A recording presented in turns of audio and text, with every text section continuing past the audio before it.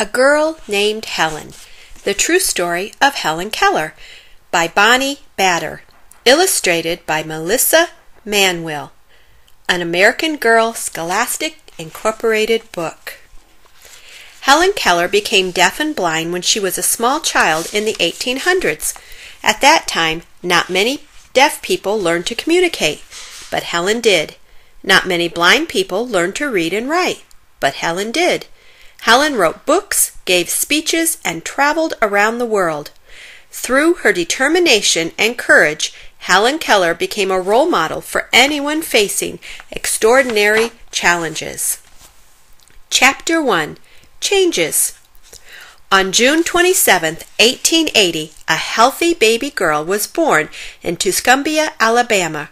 Her parents, Arthur and Kate Keller, named her Helen. Helen's family loved her very much. She was a fun and beautiful baby, and she was very smart. By 6 months, Helen could say a few words, tea and wawa, which meant water. At the age of 1, Helen started to walk. When Helen was about a year and a half old, she got a very high fever. Helen's doctor was not sure what was wrong with her. He called her sickness brain fever. For several days her parents thought she might die. Then her fever went away. Her family was relieved. Later, Helen's mother passed her hands in front of Helen's face. Helen just stared straight ahead. She couldn't see anything. When the bell rang for dinner, Helen couldn't hear the sound. Not only was Helen blind, she was deaf, too. Helen's parents took her to the doctor, but he said there was nothing he could do to help. Helen Keller's world was now dark and silent. Chapter 2. Learning to Communicate. Most children learn to speak by listening and watching others talk. Helen could not listen. She could not watch. Therefore, she could not speak. But that did not stop little Helen from exploring and noticing the world around her. She followed her mother around wherever she went by holding on to her skirts. She sniffed the air for different smells. She felt vibrations when people moved. In those days, there were hardly any schools for deaf or blind children in the entire United States, but Helen began to figure out her own way to communicate. When she pulled someone, it meant come. When she pushed someone, it meant go. Still, Helen couldn't always express herself in a way that was easy for others to understand. When she couldn't communicate her thoughts, she would get angry. Helen would kick and scream, and it was hard for her parents to control her. When Helen had her temper under control, she loved to explore the garden. She learned to tell the plants apart just by their smell and feel. Helen also spent time with her dog Belle. Helen tried teaching Belle her signs, but Belle never caught on. She was more interested in chasing birds in the garden. When Helen was 5, she got a big surprise, a baby sister named Mildred. Helen was jealous of all the attention her sister got. One day she tipped over the cradle while Mildred was in it. Luckily, Mildred was not hurt. However, it was clear that Helen's anger could hurt herself and others. Helen's parents felt sure she would become less frustrated if she learned how to communicate better. In Washington, D.C., the Kellers met with Dr. Alexander Graham Bell. When Helen walked into Dr. Bell's office with her parents, she climbed right up into the doctor's lap. Dr. Bell suggested that the Kellers write to the Perkins Institution for the Blind in Boston, Massachusetts, and ask if they had a teacher for Helen. Chapter 3. A Teacher Arrives. On March 3, 1887, 6-year-old Helen stood outside on her porch. She felt the vibrations of a horse-drawn carriage coming closer and closer. The carriage stopped, and Helen held out her arms, expecting her mother. But instead, she touched a stranger. Helen did not like strangers, but she was curious. Who was this new person? It was Anne Sullivan, a 20-year-old recent graduate of the Perkins Institution. She would live with the Kellers as Helen's teacher. The next morning, as Helen helped Anne unpack her bags, Helen found a doll. Anne took Helen's hand and spelled out the letters for the word doll on her palm.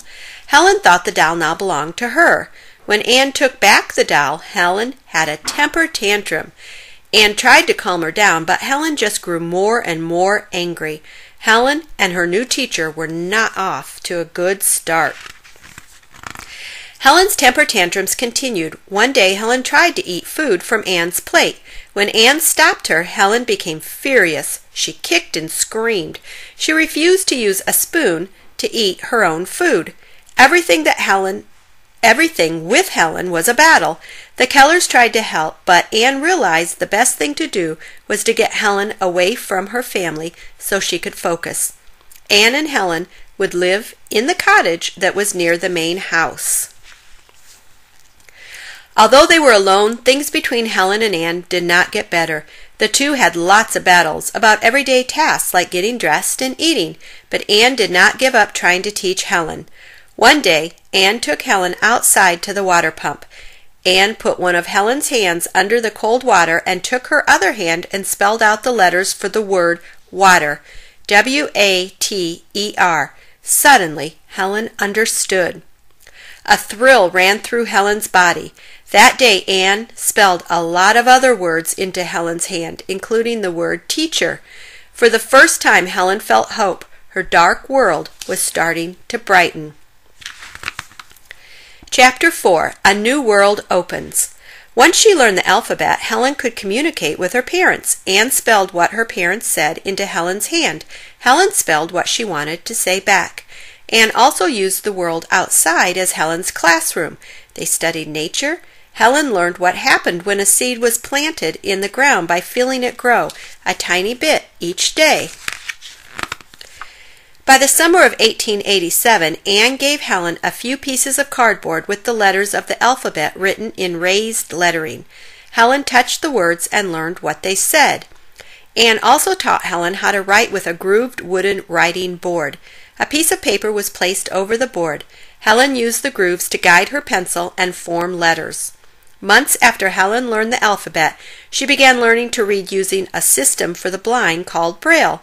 Anne was very proud of her student. She wrote letters to the director of the Perkins Institution about Helen's progress.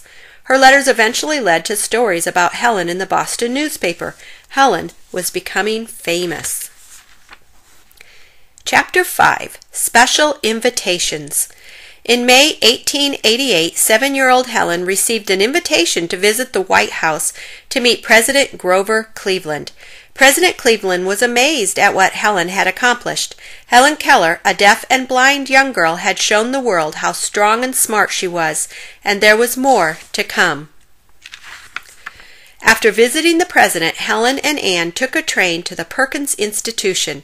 At Perkins, Helen was invited to speak at graduation. Many important people were there. When it was Helen's turn to talk, she spelled a poem into Anne's hand. Anne spoke the poem out loud. The audience was awestruck, and Helen felt proud. In October, Helen returned to Perkins as a student. Helen studied music, clay modeling, and basket weaving. Although Helen could read and write, she still could not talk. When Helen was 9, Anne found a teacher in Boston to help. Helen learned how lips moved when someone talked by touching the new teacher's mouth. She practiced and practiced, but no sound came out. One day, Helen opened her mouth and said, "It is warm." Her words were not clear, and only the speech teacher and Anne could understand her, but she was speaking. Although Helen would never learn to speak clearly, she had accomplished another goal. Chapter 6. College Dreams. After studying in Boston, 14-year-old Helen went to a New York City school for deaf children. Of course, Anne went with her. Helen's classes included lip reading, speech, math, French, and German. And she went on field trips, too. Helen and her class visited the Statue of Liberty, where she climbed to the top. Living in New York City expanded Helen's world.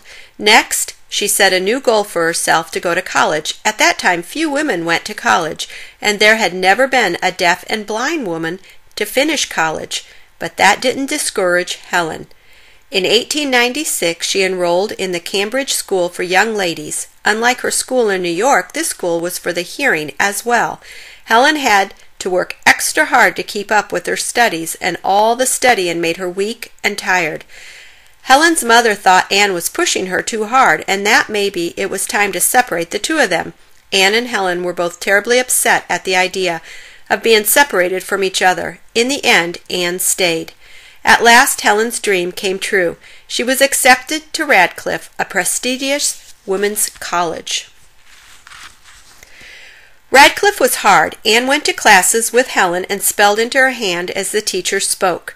When she wasn't studying, Helen wrote down stories about her life. An editor from a magazine offered Helen $3,000 to publish them, and she agreed. Eventually, a teacher at Harvard named John Macy offered to put the stories together in a book. Helen's book, The Story of My Life, was published in 1903.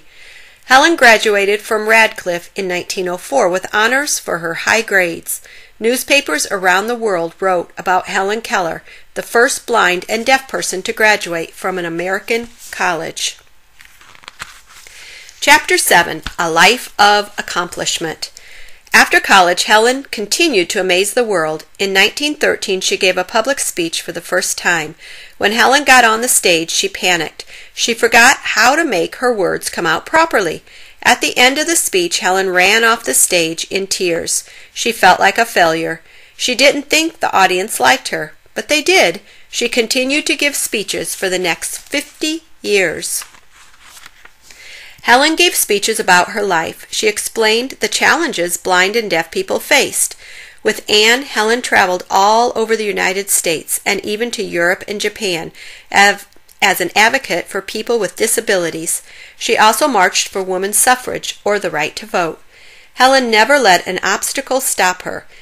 The same determination that made her throw tantrums of frustration when she was a child gave her the strength to pursue education and fight for others. On June 1st, 1968, Helen Keller died. The world will never forget this brave, smart, and determined woman.